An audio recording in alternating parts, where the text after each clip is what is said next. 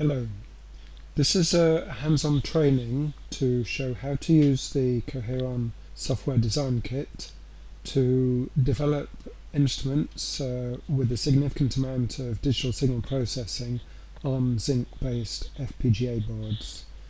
There's a presentation here on a slide share at this address here which goes through the procedure, but in this video we'll be doing the hands-on what the actual commands are. But this presentation here describes the process, and what we're going to do, which is the aim of this hands-on training, is as shown in I think slide 11, build a software designed radio in blocks on the FPGA itself. So the first thing to do is to get an installation of the Koheron software development kit. So we'll click on Develop FPGA Designs on their website, look at the documentation and follow the instructions on setting up a development machine. Okay, essentially this consists of making sure you've got some Ubuntu installation, could be on a virtual machine, and then git cloning the repository itself, which when you've got it onto your system will look something like this, a set of directories within Koheron SDK. And there are various directories of interest. Within examples here we'll see some example instruments that they've already developed. And for this exercise we've created a new directory called Instruments where we're going to put our own custom instruments. But there's some other directories of note. There's a directory called FPGA. Within that there's a directory called cores, and here we have various IP cores that will put blocks into the block design that we're going to develop in this tutorial. Now, a few of these are predefined, and some of these we can define ourselves, so we can generate custom IP cores for use in our design. Also, we have boards, and there are some predefined boards. These are FPGA boards using the Zynq FPGA. Here we have the Z board and the Red Pitaya. For this exercise we'll be using the Red Pitaya board. Now, the Red Pitaya is a very powerful board. You will see information at this website. Basically it's this little board here with two onboard ADCs running at 125 megasamples a second and two DACs also running at 125 megasamples a second. So that's an ideal platform for building a software defined radio, and essentially this is an Internet of Things device that we can control over the network from some graphical client. In our case we can develop either some Python application or run an application in a web browser. We'll go back to the directory where we have the stuff. There's another directory that's worth noting, temporary directory. Now, all the constructed files ready to build our application are developed here and then copied as a zip file onto the target board, copied over the network. Now these, as the name suggests, are temporary, and we can delete them and just recreate them at will using make commands. What's important for version control and controlling the provenance of the design of the instrument are the files within this directory, instruments, and within those there are several files that we will need to construct our device. This one here, which has the hardware drivers for affecting registers on the FPGA, and there's a configuration file which essentially describes the instrument itself. Anyway, to build one from scratch, what what's a good idea to do is to start with one of the examples which is similar to the instrument that we want to do, has the inputs and outputs and functions that we're likely to use.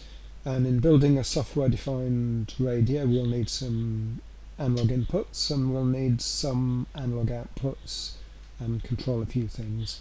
And in fact, this pulse generator instrument here is fairly close to those requirements, so we'll just copy that from the examples, Control C, into instruments. I'll copy here, paste, and so we'll rename this SDR for software defined radio.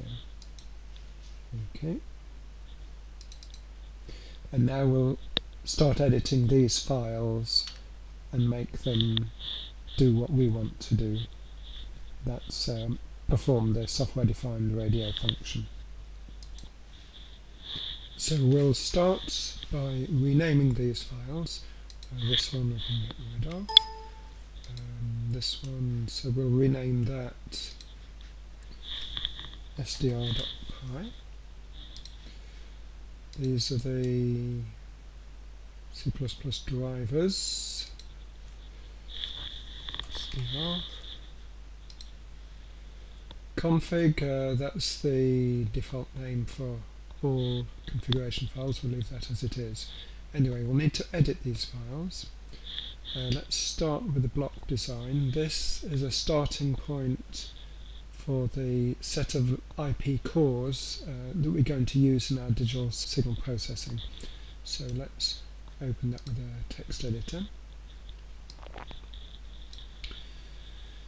So a few things here, standard bit here which describes ports, some presets, and this is going to bring in an IP core that provides an interface with the ADC and the DACs, and the clock is going to be named here. This is standard as well. Now the config and status registers, they're actually going to be pulled in from the config.yml, so that's where we will rename the registers for our particular application. We'll leave this connection to the LEDs for a moment. Now this is a wiring of an input to the status register taking a signal from the ADC. Let's get rid of that. The DAC controller, this is in the pulse generator, it sends a fixed pulse signal to the DAC. We're not going to need that, nor this pulse generator core. We're not going to need that. That's a bit of pulse generator, pulse data. Get rid of that. The axis stream clock converter. This will allow data streamed from the digital signal processing part running at the ADC clock frequency and shift the clock to work at the FPGA clock frequency so that it can be read by the ARM chip. Now we're not going to use the data that's predefined to go into this device or the handshake signal. We'll connect those up later, so for the moment we'll just delete them from here and we will connect them by hand in the block design. And this, the FIFO, which buffers up the data into the processor, will leave that. So that's all good. So let's save that. Next one up is the config.yml, which describes the various registers and so on for the instrument we're wanting to build. Okay, so starting from the top, first up the name, we're going to call this SDR. The board, that's the right board already, so we leave that. These cores, we're going to use all the cores except we're not going to need this one. And we're going to stick in some extra cores that we're going to need.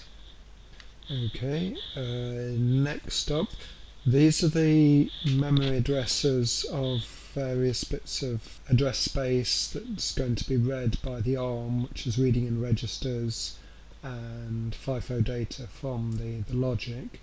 The DAC we're not going to use, so that's part there, we'll remove that. We will need the ADC FIFO. This is reading data back, streaming data back from the logic, which will be useful.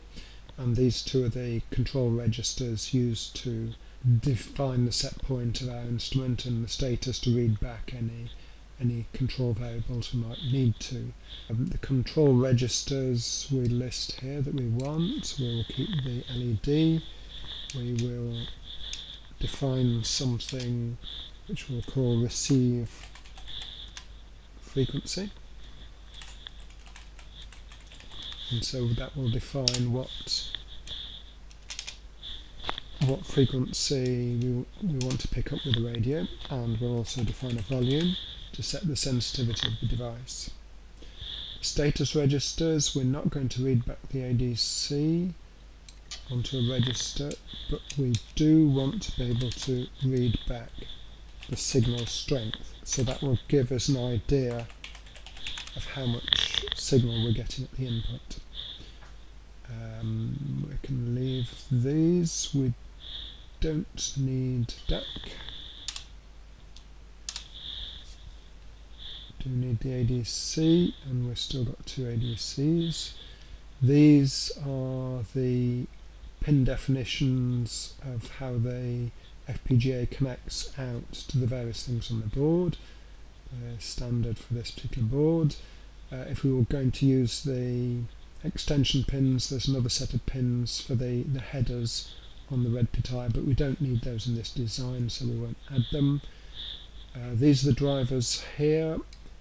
We will have something that we're going to call sdr.hpp, and this / indicates that this will be located in the same directory, and these are common drivers here. Okay, now on the web part, for the moment we're going to comment this out because we're not going to do that for the moment. We can think about adding that later, but for the moment we'll just keep it simple.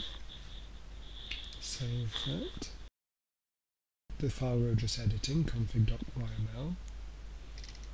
And if we look back up at the top again, we'd mentioned these are the IP cores that we're going to use in this design.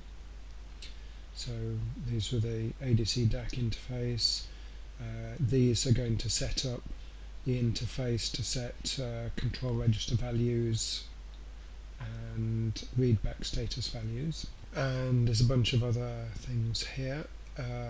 So for example, there's a 1 clock pulse, a core, which the purpose of that is simply to generate a pulse which lasts 1 clock cycle triggered by a rising edge on an input.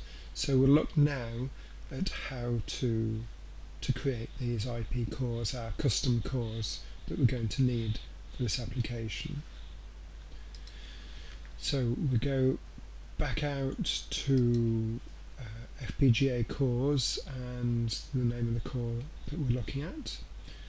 We see that there are a few files here which are going to be used to create this core, and the important one is this, which just gives a block a name that when we bring it in IP Integrator, this is the name that will appear, and we can just fill in a few things about who wrote it and where the core came from. Okay, that's straightforward. Also, there's the HDL source itself, which in this case is very, very simple. Just generates a single clock cycle pulse. But then we're going to test this, so we've written a simple test bench. And that's all we need. We then get that going. So this will bring up the Vivado environment, the graphical application, and then we can run run the test bench and see that this operates as expected.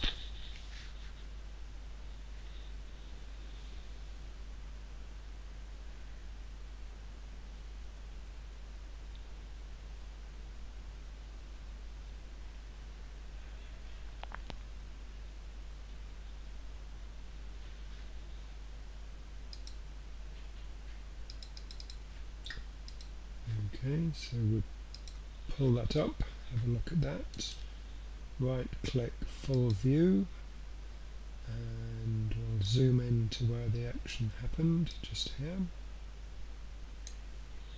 So the input trig rose high, and immediately following that we get a pulse which lasts for 1 clock cycle, so that behaves as expected. So now we can get out of this.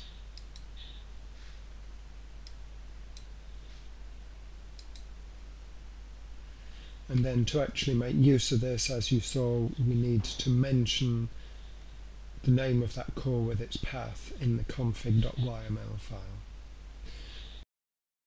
So to recap what we've done so far and what we're about to do, we're developing an instrument which is going to run on a Zynq chip, and this consists of an FPGA part that will run the fast signal processing and an ARM processor that will run some C++ programs which will act as drivers to interface between what's going on the FPGA part and external clients across the network. So this produces the driver, and we can run, for example, Python clients.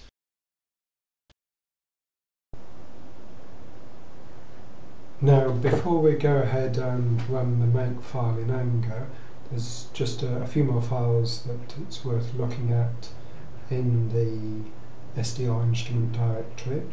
Now, we'd copied across this pulse.hpp file, which are the C++ drivers that are going to run on the ARM of the target board, and there's some Python libraries and programs that we're going to use as well. So let's have a look at what we had in the pulse.hpp, which is borrowed from the pulse generator program, and this has a bunch of stuff to do with generating pulses, and we're going to edit that and come up with something that's going to look more like this, which has reference to the registers that we want to set, the receive frequency and the volume and so on. So these are the